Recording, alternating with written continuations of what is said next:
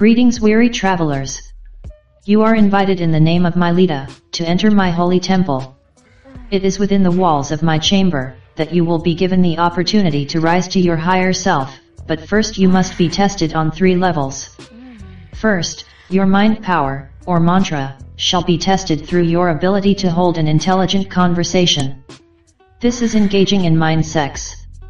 Next, your willpower, or yantra, shall be tested through the ancient art of seduction and foreplay. This is spiritual sex. And finally, your body power, or tantra, shall be tested by engaging in physical sexual intercourse. If you properly pass these 3 trials, you will have successfully risen the sleeping serpent of Kundalini energy, from your root chakra at the base of your spine, passing all 7 chakras, and opening up the 7 seals, all the way up to your crown chakra, where your 3rd eye will be opened, and you will experience a divine awakening. The force awakens, as the energy manifests itself through the orgasmic experience. At this point, you will experience Christ consciousness. The Holy Child Christ is a metaphor for the product of the sacred union, the hierogamos, the sacred marriage, the sacred sex between the divine male and female principles. In the Far East, this process takes on different symbolic representations, such as the balancing of the yin and yang energy, or uniting Shiva and Shakti. The power that can be obtained through this sacred art includes the ability to live longer and look younger, as well as being able to astral project into the etheric realm, awaken your dormant extraterrestrial DNA, heal thyself through sexual healing, and manifest whatever you focus on. However, this sacred art cannot be performed by just anyone, and it cannot be obtained through just sex. This sacred art can only be performed and taught by a sacred sex priestess called a Kadesha. The word Kadesha appears in your Hebrew Bible, and is translated as meaning prostitute, but in fact it means, holy woman.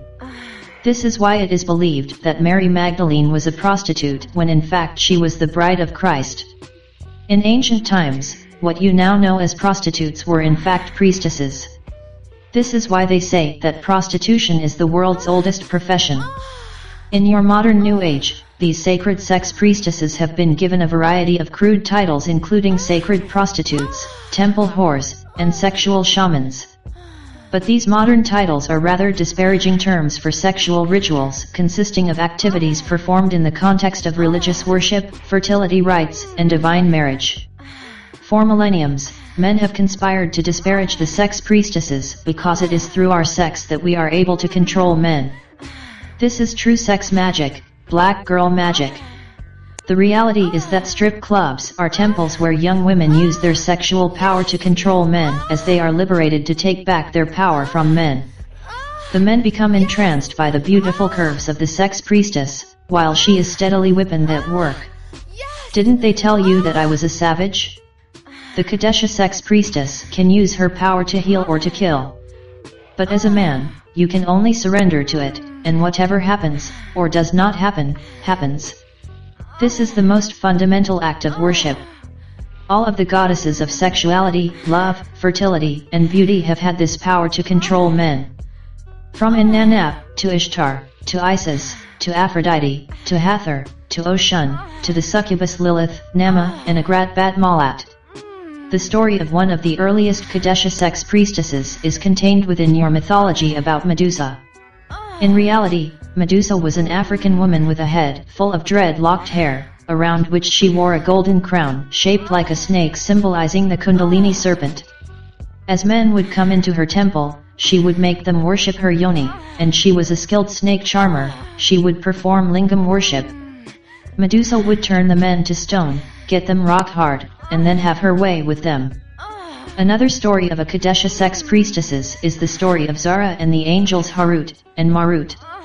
Zara was a beautiful young woman whose name comes from the word Zora, meaning blooming, radiance, and splendor, and is cognate with the word Zohar, the foundation of the Jewish Kabbalah mystical thought.